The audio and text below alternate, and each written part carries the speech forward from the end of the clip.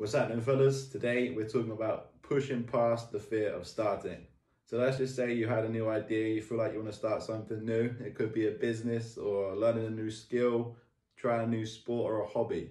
It's pushing past that fear that holds you back and actually getting going. The thing that normally holds us back is the judgment from other people. So what are my family going to say? What will my friends think? This is a big roadblock that will really hold you back if you allow it to.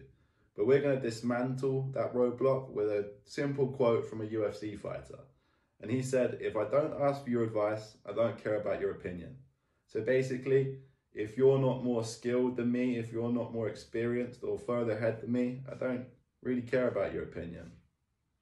So let's just say, for example, you wanted to start your own YouTube channel or you want to learn how to play the guitar.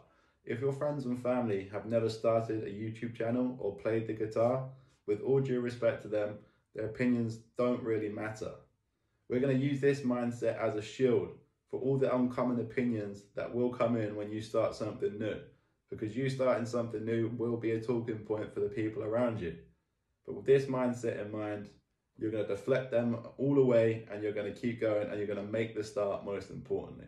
You can't control what people say, but you can control how you react. So let's keep that in mind and make the start. Let's go.